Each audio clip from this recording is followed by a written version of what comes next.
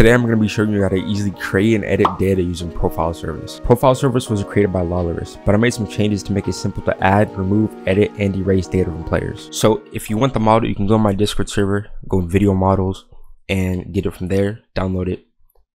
And then once you download it, you can go into your files and drag it into Explorer, and then it will show up in this folder right here. If you want to support me, you can buy the plugin and get it there and all the other models, but you don't have to buy the plugin for this model, but that's just to support me. So once you drag it in there, you'll have this profile service folder, and inside you'll have a profile service script and a get data function. So put the script in script service, put the get data in replicate storage. Now to use this is really simple. So let me just clear this quick. So in here, your profile template at the top, this will be the player's data by default. So their coins by default is going to be 100. You can remove that. If there's nothing in here, they'll have nothing in their data, so you can do that. You can add gems equals 0, so they'll have coins and gems by default, and that's how you add data that you want the player to have by default. You can add an inventory equals table, so this table will be their inventory, and you can add stuff onto that later on. So in this extras folder, you have settings, and there's 3 settings in here. Create data folder. If this is true, then it'll create a folder inside of the player which stores all the values, like string values and number values. And display data folder, if this is true, then it'll display it on the player list up here, show how much coins and stuff they have. If it's false, then it won't. And if it's false, then the folder name will be this folder name right here. So set this to whatever you want the folder name to be if you don't want it to display them. But if this is true, then it will be called leader stats, because that's what it needs to be called to display. So since I have this true and true, it'll display it, and I have gems and coins right here. So I'm just gonna click play, and you see I have my gems and coins like that, and then here I have this like that. And I can set this to 200. I can leave, and then I can play. So once I have that set up, I can go in here. I have gems and coins. I can go in here, leader chats. I have my gems and coins like that, and I can leave, and they'll save and everything. But with this, you want to edit them using the module instead of editing the value directly. So I'm going to show you guys an example. So if I create a new script and I do game.players.player added connect function player, so that's going to be the player. So local module equals, and then we're going to require this loaded module. This is the main module for everything you need. So module equals script.parent.profile service.loaded. So it'll be this script.loaded. Require that. So require that. Now there's a bunch of functions. If you go in here, there's create stats, update folder, increase stats, deduct stat, update stat, add to table, add the dictionary, remove from dictionary, add stat, and erase data. These are pretty straightforward. So if I want to add coins, I can just do while task.wait 5 do. So every 5 seconds, everything inside of this is gonna run. So I can do module dot increase stat player coins 100. So you put the player that you want to increase their stats, and you put the stat name, and then you put the number. So if we go in here and wait 5 seconds, it'll increase our coins by 100. So we have 200 coins, and then wait 5 more seconds, we'll have 300 coins. And then if we stop and click play, we still have 300 coins. Now if we do deduct stat, it's the same thing. So if we go in here and do deduct stat player coins 100, every 5 seconds our coins will decrease by 100. So like that.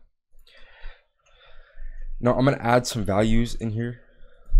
I'm gonna add like a test dictionary and a test table. So I'll do test dict equals, and then I'll do test1 equals true, test2 equals false. and then I'll do test table equals, and then I'll do test1, test2. So we'll have a dictionary with test1, test2, and then we'll have a table. So we can do module.add to table player, and then table name is test table. Make sure it's spelled exactly how it is in here. And then the value you want to add to the table, I want to add test3. So I'm going to add test3 to this table. I'll do task.wait5 just to make sure everything's loaded. And then I'll print the data. So to get the data, you just do module.getData player. So I can just print this, and make sure you do, or yeah, you don't have to do .data. Just do that, and then make sure you print it. And then after 5 seconds, you can open this, and test table will have test3 in there when it was test2 by default. And let me go back in here and show you. The dictionary is still the same. So you can see it added test3 again because we have it to add that. In the text dictionary, we have the same dictionary. So if we want to add to the dictionary, it's a bit different, but it's pretty much the same thing. We can just do module.add to dictionary player, and then the dictionary name, which is test dictionary name, will be the name of the value. So we'll just do test3, and then the value you want that to be, I'll just set it to 100. You can set this to a bool value, you can set this to a string value, you can set this as a number value, because it's a dictionary, it can be anything. So going here, and it's going to print that, and we go to our text dictionary, and then we have test3, which is equal to 100. And then to remove it, you just do module.remove from dictionary player test dictionary, and then test3, and then it will remove it from that. That's how you remove it. And then we have erase data. So if we go here and do module.erase data player and click play, after 5 seconds it'll erase all this data. It'll just delete everything, and then you see it's empty. And then when we rejoin, your data will go back to what the default data is. Now we have add stat, so we just do module.add stat, add stat player stat name. I'll just name this test stat, and then the value, set it to, you can set this to a number or a string. I'm just going to set this to 999. So we go in here. After 5 seconds, it'll add a stat up here called test stat 999, and you can go here, leave stats test stat, and then you leave, and then you rejoin, and it's still here, and it's still in the folder because it saves automatically. Now the get data function is pretty much the same as the module get data, except you're doing it from the client, since you don't want the server to access it. Because if the server can access this module, then they can edit the data, and you don't want that. That's why it's in here. And this, if you call this, it'll only return the data for reading purposes, not editing purposes.